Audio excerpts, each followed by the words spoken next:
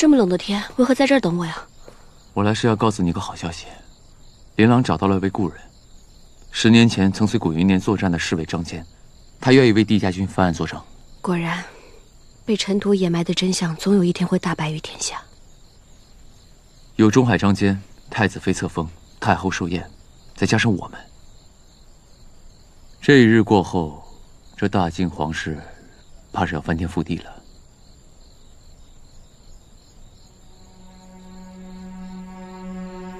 你可是心有不忍。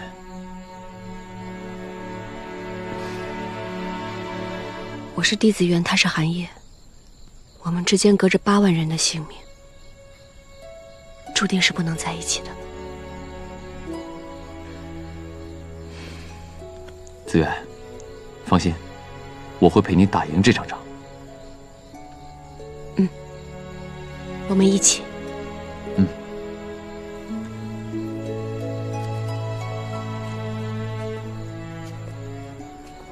韩烨，我曾说过，你所祈愿的，我都会为你做的。太子殿下，别忘了，安乐在，解百忧。然乐，谢谢你所做的一切。不用谢，我说过太子殿下所愿，我都会为你做到。那是因为我知道，终有一日，我会毁掉你人生中的所有。你听我一句劝。 如今嫡子元已经是帝承恩，你贸然行事，无论如何解释，这都是欺君之罪。更何况你本就是罪臣之后。罪臣，所以在太子殿下眼里，帝家一直都是罪臣，你从未相信过我们。这件事情铁证如山，那我就把这座山给掀过来。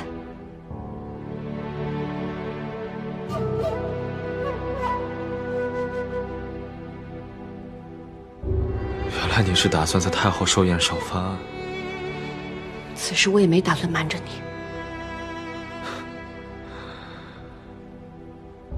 我是该高兴你没瞒着我，还是该难过你将此事告知于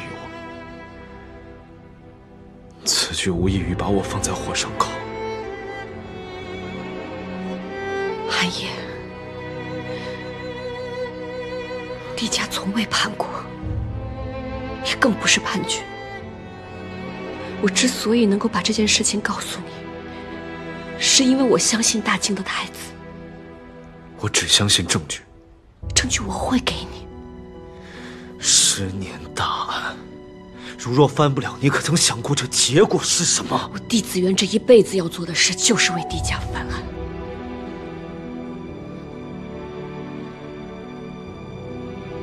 好。 既然如此，你走吧。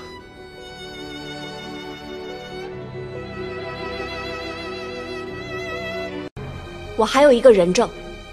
何人？太子殿下，我是帝子元吗？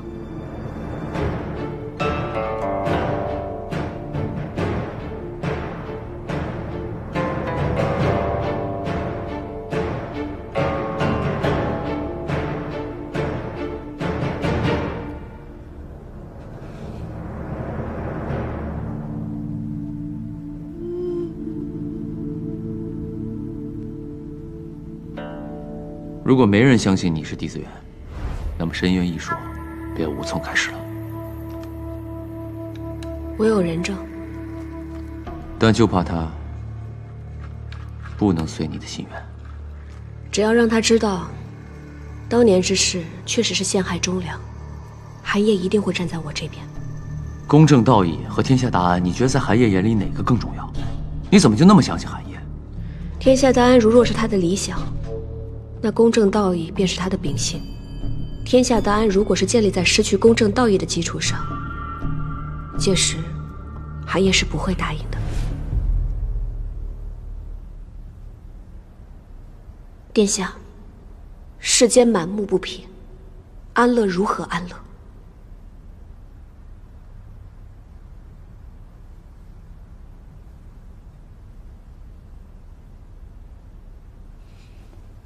陛下，任安乐确是弟子缘。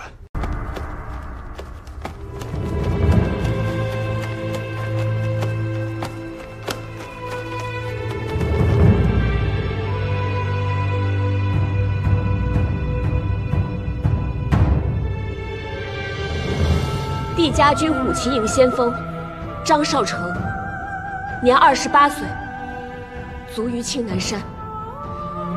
帝家军虎旗营千夫长赵红海，年32岁，卒于青南山。帝家军虎旗营百夫长孙兆芳，年35岁，卒于青南山。帝家军虎旗营将士王宏宇，年25岁，卒于青南山。帝家军虎旗营将士刘宇芳，年27岁，卒于青南山。帝家军虎旗营将士孙宇成，年23岁，卒于青南山。子源，我怕此次只有你我几人，难以撼动帝家的旧案。不只是我们，是有8万人。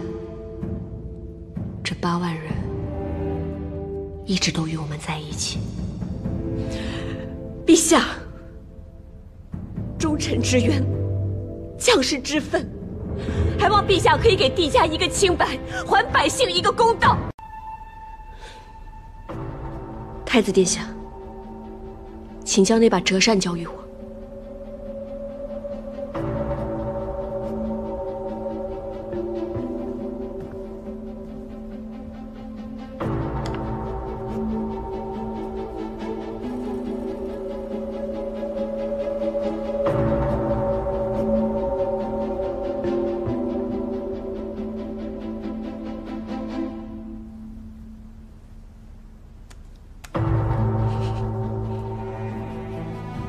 你为何要把这折扇送给我？因为太子殿下身边最安全。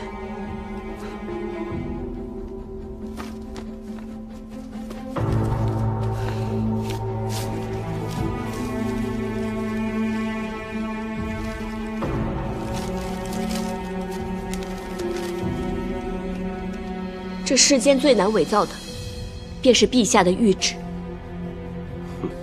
这封信不是朕写的。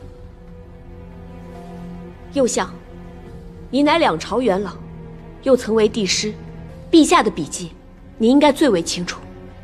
老臣当然认得。那您看看，这是否是陛下的字迹？